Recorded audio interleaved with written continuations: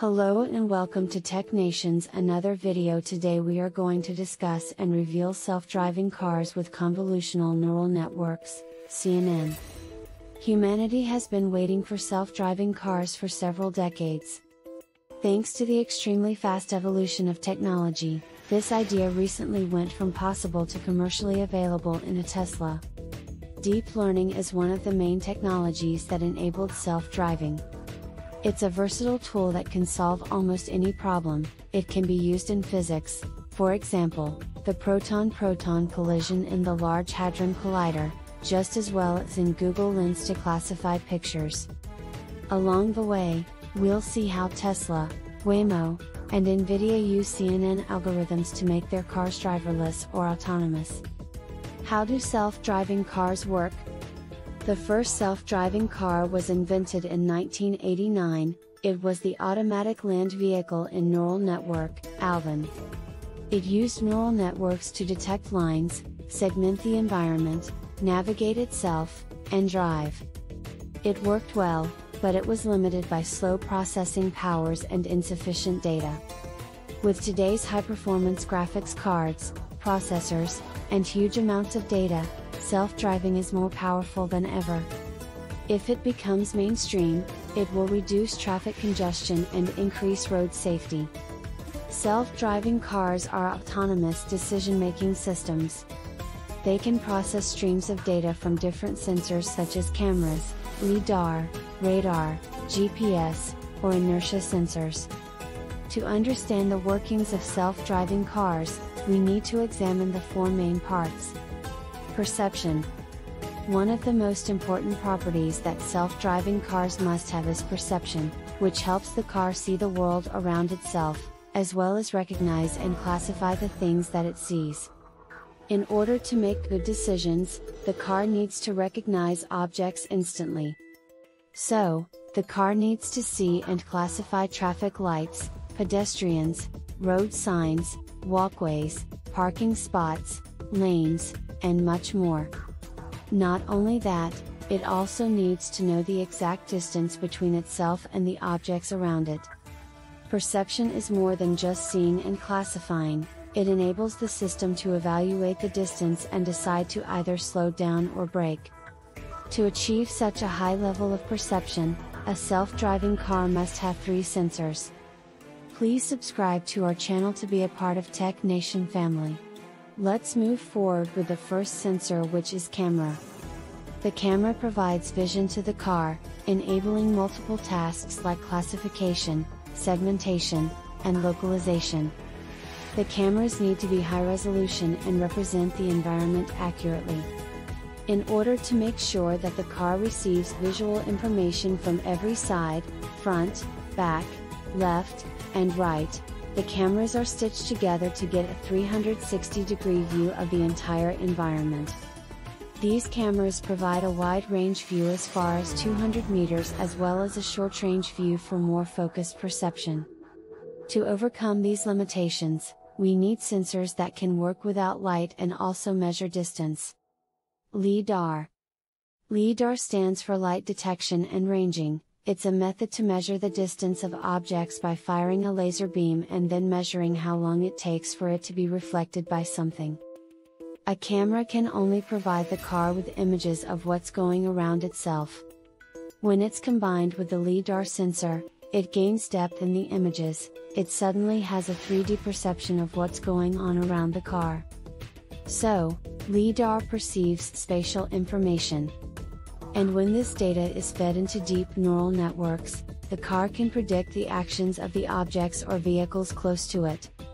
This sort of technology is very useful in a complex driving scenario, like a multi-exit intersection, where the car can analyze all other cars and make the appropriate, safest decision.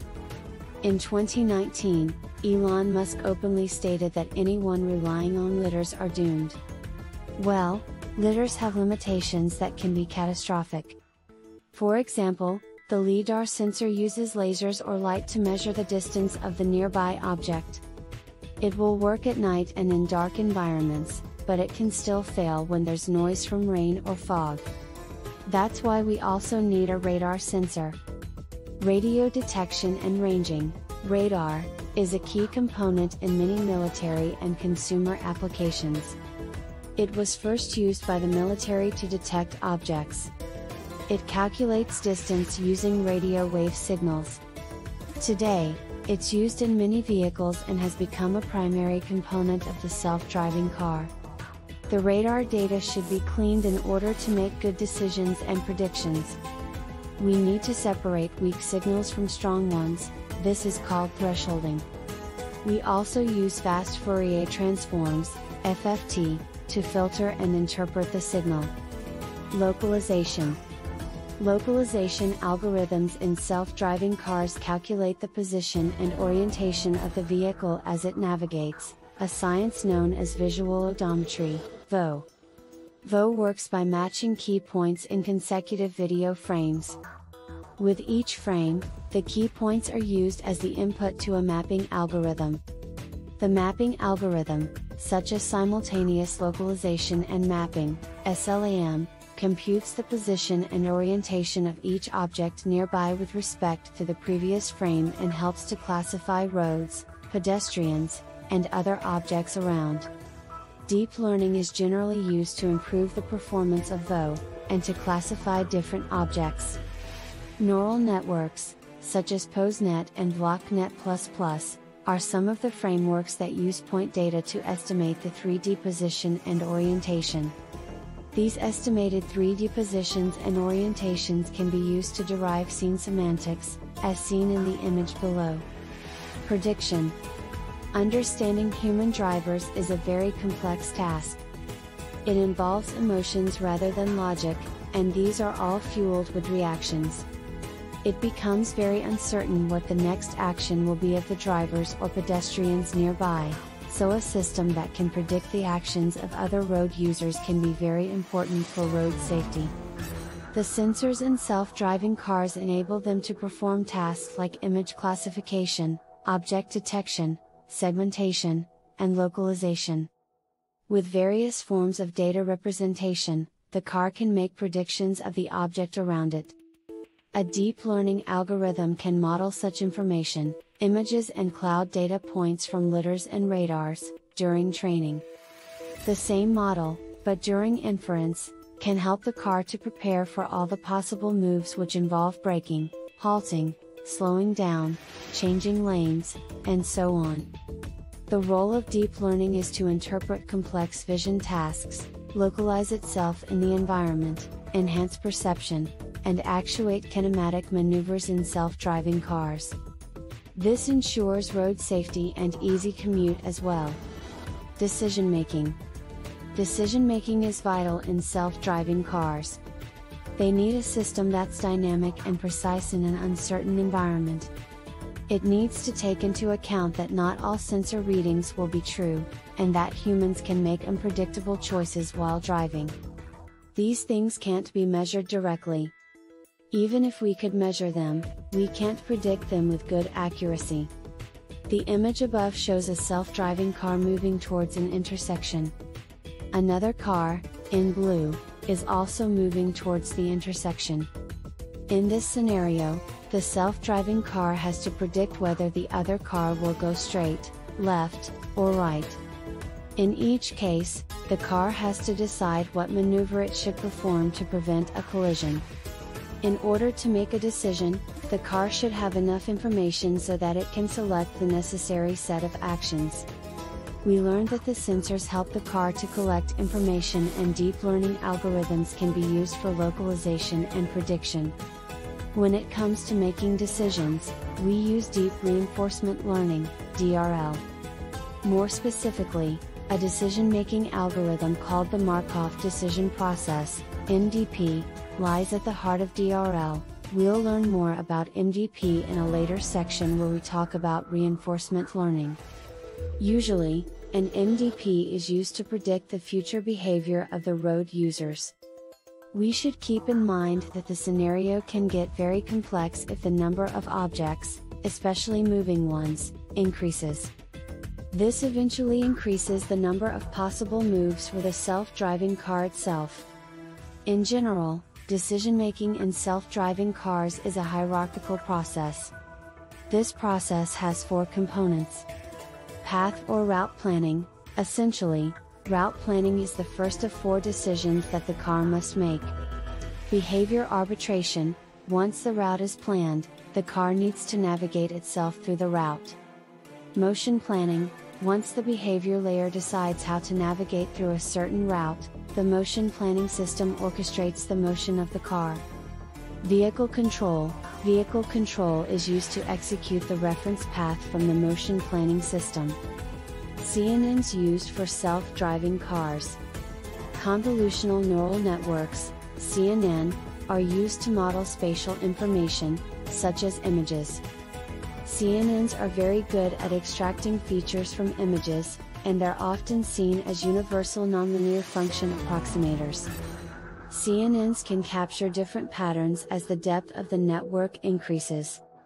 For example, the layers at the beginning of the network will capture edges, while the deep layers will capture more complex features like the shape of the objects, leaves in trees, or tires on a vehicle. This is the reason why CNNs are the main algorithm in self-driving cars. HydraNet, semantic segmentation for self-driving cars. HydraNet was introduced by Ravi et al. It was developed for semantic segmentation, for improving computational efficiency during inference time. HydraNets is dynamic architecture, so it can have different CNN networks, each assigned to different tasks. These blocks or networks are called branches. The idea of HydraNet is to get various inputs and feed them into a task-specific CNN network. In the case of Tesla, they have modified this network slightly because it's difficult to segregate data for the individual tasks during inference. In the case of ChauffeurNet, the perception system is not a part of the end-to-end process. Instead, it's a mid-level system where the network can have different variations of input from the perception system. Reinforcement learning used for self-driving cars.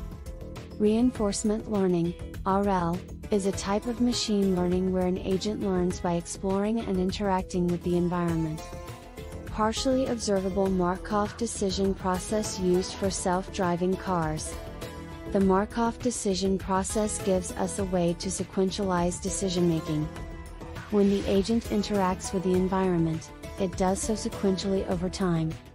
Each time the agent interacts with the environment, it gives some representation of the environment state. Given the representation of the state, the agent selects the action to take, as in the image below.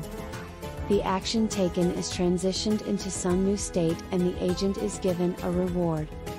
This process of evaluating a state, taking action, changing states, and rewarding is repeated.